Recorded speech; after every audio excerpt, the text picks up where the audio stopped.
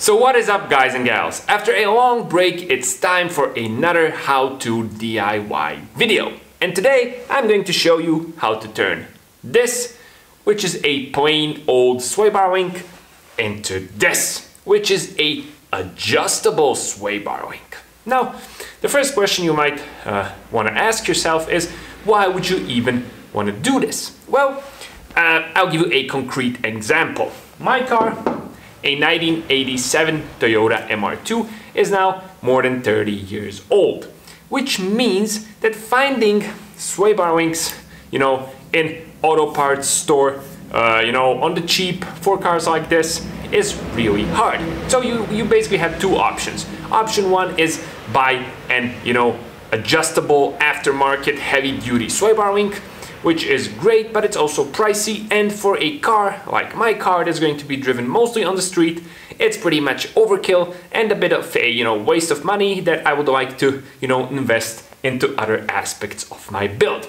The other option is to actually buy them from the dealership. Now, I'm lucky enough that you can buy sway bar links for the MR2 Mark I from a dealership, but they are obscenely expensive.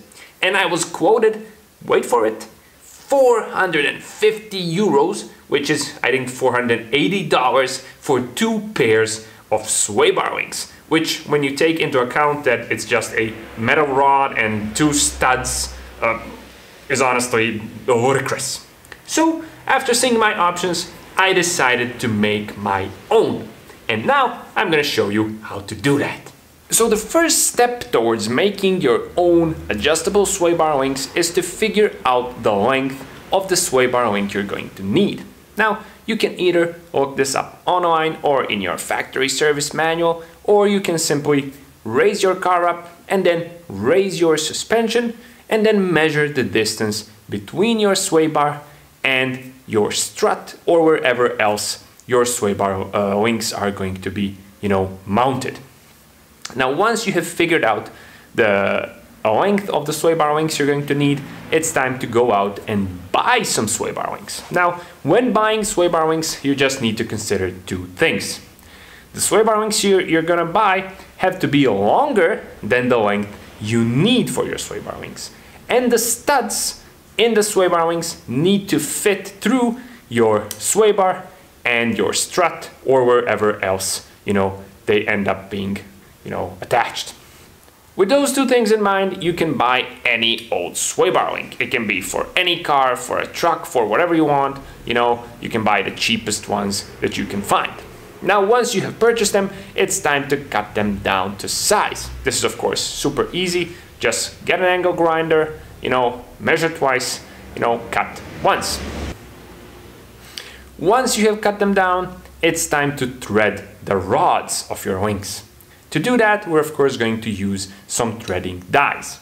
Now, depending on the thickness of your sway bar links, you're probably going to end up by using an M8, M10, or maybe an M12 threading die. Now, in my case, I was a bit unlucky here, and my sway bar link was too thin for the M12 threading die and too thick for the M10 threading die. So what I did is I got my angle grinder again, and I reduced the thickness of my rods a bit. Now, of course, when doing this, be safe, and do it slowly and methodically so that you end up with a nice and even round shape that is going to be suitable to be, threaded. Once you have reduced the thickness of your links, it's time to thread the rods. Now, this is the most difficult part of this little DIY job, because you have to be really accurate. Now, human hands aren't perfectly accurate, so take your time and make sure that the rod goes straight into the threading die so that the rest of your thread ends up being nice and even and straight. Now, you can use, the threading die holder that comes with the threading kit usually, but honestly, I do not recommend that because it's really hard to be accurate with that thing, even more so if it's a cheap kit. So what I did is I put my threading die in a table vise, I clamped it down, and then I had a lot more control, when making the thread, nice and accurate and even. Now, the first part of the thread you are going to be doing by hand, but the rest of it you are going to need some more leverage, some more power, and also you do not want to hold the link by the stud when you're making the thread, because you can end up damaging it like that. So what I did is I got some giant pliers, and I grabbed the head, the back of the stud, and I twisted it slowly until I made all the thread, you know, that I needed. From time to time, don't forget to back out a bit, go back in the threading process, because that helps, you know, loosen the shavings from the threads and makes your threads, you know, better and nicer. Once the thread is complete, it's time to, you know, do the same process for the other half of your sway bar link. Once both halves of your sway bar link have been threaded, it's time to put our sway bar link together. And we're going to do that by getting two nylock style nuts and one extended nut. We're going to put one nut on each half of the sway bar link first, and then we're going to connect the two with the extended nut. Once that is done, we're going to need to use 2 wrenches, you know, to tighten it fully so it's nice and rock solid.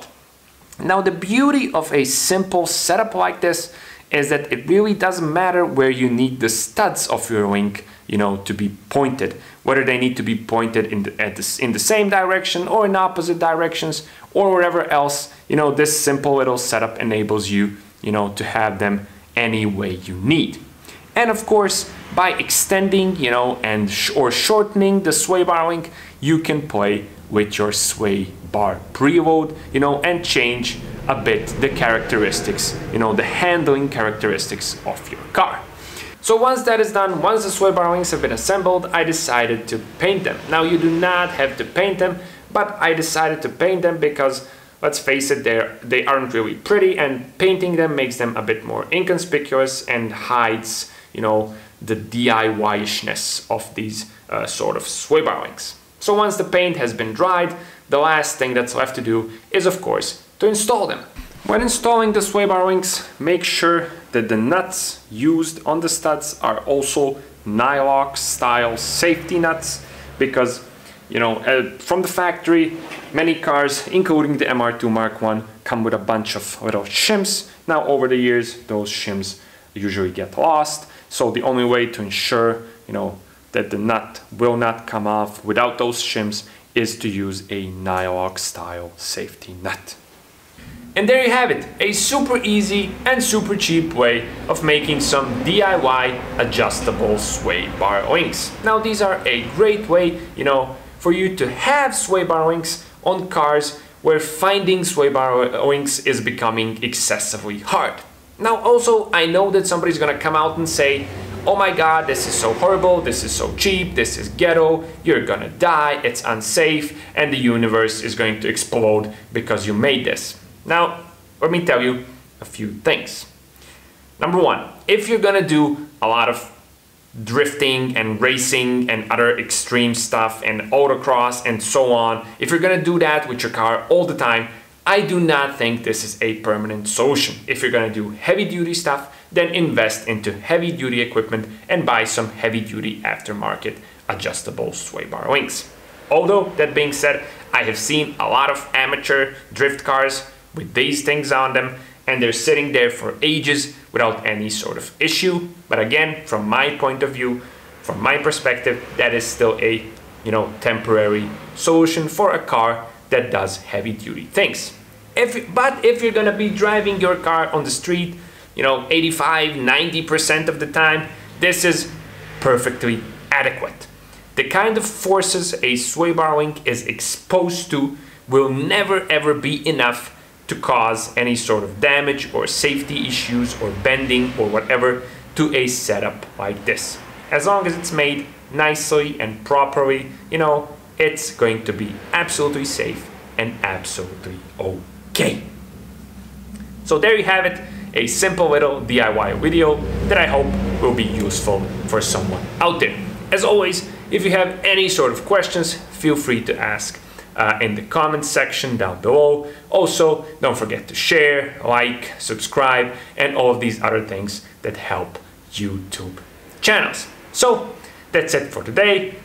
Thanks a lot for watching, and I'll be seeing you really soon with more fun and useful stuff on the D4A channel.